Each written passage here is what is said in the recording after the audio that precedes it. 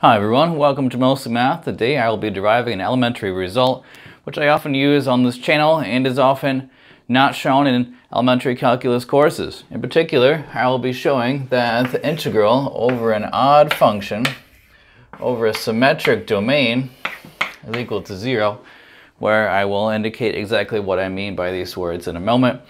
But basically, the geometric interpretation is if you have an odd function, like y equals x, for example, and you look at the area, let's say minus a to a,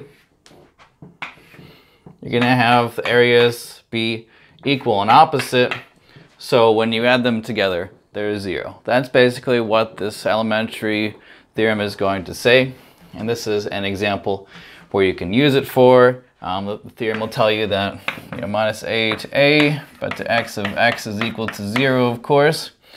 Technically, this only holds for finite a, but in applications in physics, you will oftentimes use it for infinite a as well. Minus infinity to infinity with respect to x of x equal to 0.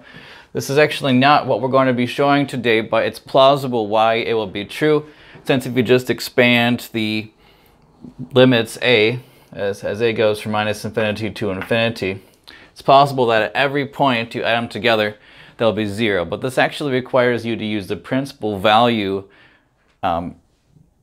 definition of the integral, which is slightly different from what we'll be showing today. But let's proceed. Okay, I want to show that the integral of an odd function is 0 over a symmetric domain. So first, let f be odd,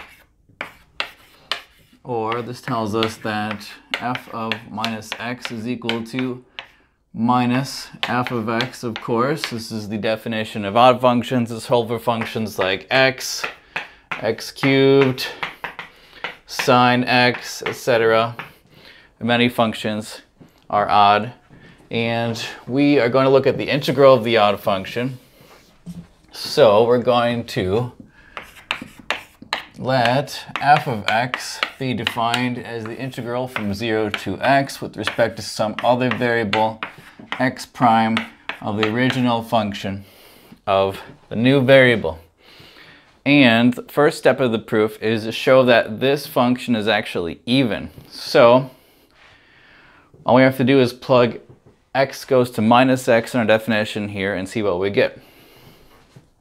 Okay, so then f of minus x is now equal to the integral from 0 to minus x dx prime of f of x prime. And now we just do a change of variables in the integral. We're going to let x prime go to minus x prime. And this, of course, tells us that x goes to that minus x goes to x, of course, and the dx prime is similarly transformed. So the integral becomes integral from 0 to x. We have a minus dx prime here. And then we have f of minus x prime. Well, this can just be written as d minus x prime, since the minus sign can be distributed. And there we have the original function here, which we would make an implicit change of variables. X prime goes to minus x prime again, going back. But we can simply recognize this as f of x. So this tells us that f is even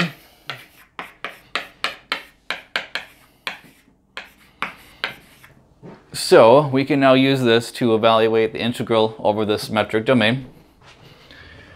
We are going to consider integral from minus a to a with respect to x of f of x, which we know from the fundamental theorem of calculus is just the antiderivative of this function evaluated at the endpoints and subtracted. And we already know this property about the antiderivative. We have defined the antiderivative here, so we'll just plug it in here. This is f of a minus f of minus a. And now we can use the fact that we just showed. We showed that the antiderivative is actually even. So this is just f of a, of course. So the whole thing is equal to 0. And now we can celebrate by applying it to the simple examples. We know that, of course, integral to x of x is odd, 0, and it's equal to this integral as well if we had a x cubed, or actually any x to the 2n plus 1 power, and it's equal to the integral from minus a to a of sine x as well.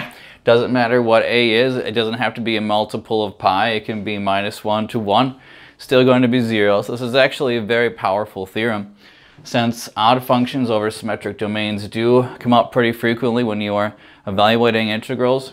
I just think it's important to see why it's true, since even though it is geometrically obvious, it's important that you be able to prove it as well. And the proof is actually not that hard. It's something that's pretty easy to remember. All you have to do is look at the antiderivative, show it's even by doing a change of variables. Easy peasy. If you like this and want to see more, please subscribe to my channel. I'll see you next time.